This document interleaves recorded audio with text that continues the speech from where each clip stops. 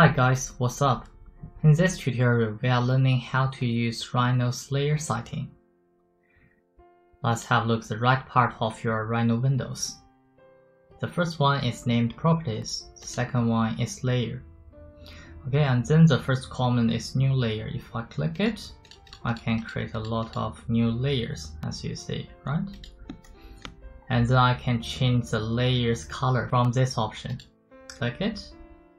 And I just choose right for the first one. You can choose what you want.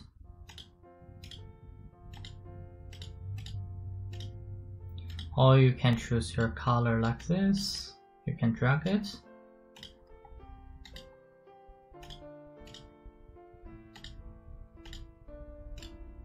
Cool.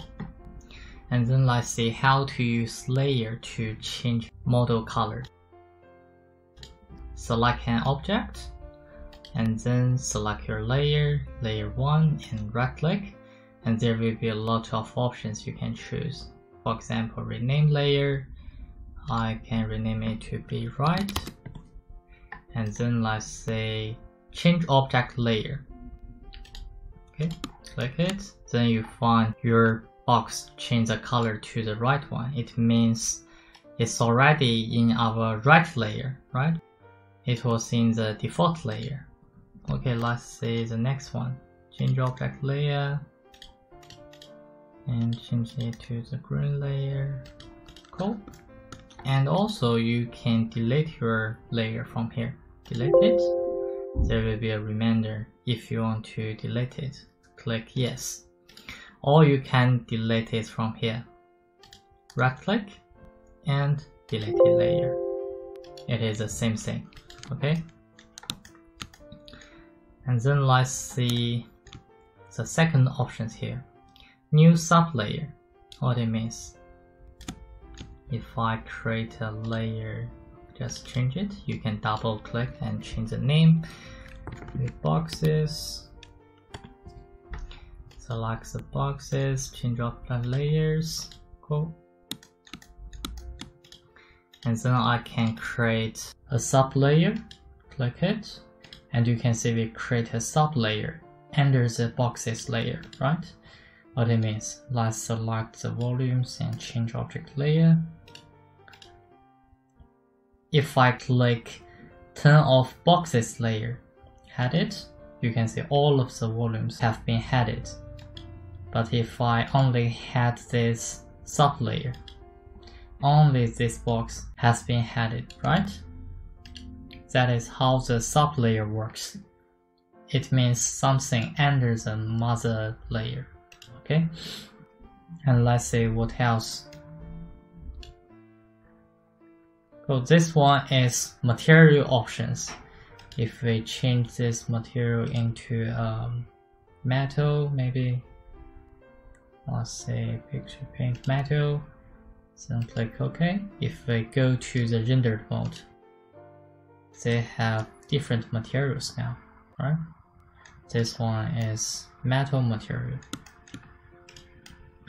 So let's forward it back, Ctrl Z. And also we have some other options we can try. This one is line type. If I draw a line, you can see it's a continuous line, right? But I can, if I double click this layer, it means I'm using this layer options. If I change it into the maybe center line width, and then click OK. If I draw another line and select it, change object layer,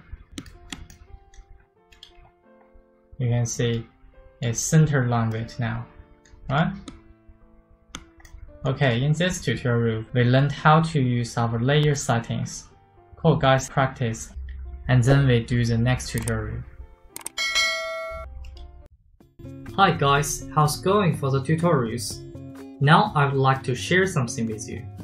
As you know, you can watch tutorials on our channel. But for those who just starting with 3D modeling or who is interested in having more details and thematic learning to improve their Rhino skills, we have designed a series of architectural modeling and design courses for Rhino and Grasshopper. Come to our website RhinoArchSchool.com. The first link in the descriptions. Let's see how it works. Open your browser windows and tap RhinoArchSchool.com. Get close to look our course. You can join our Rhino Architecture Design tutorials from beginner to advanced course. The first one is unlimited time course. The second one is monthly payment course. They are the same course, just different purchasing method. Learning this course, you will get a step-by-step approach to learn with how to be modeling organic architectures, parametric architectures through interesting cases and famous architects projects. For example, the Harhadis project, Mass project, Via Pinko's project, Shidruban's project, and much more. Join our professional architecture course and design your miracle.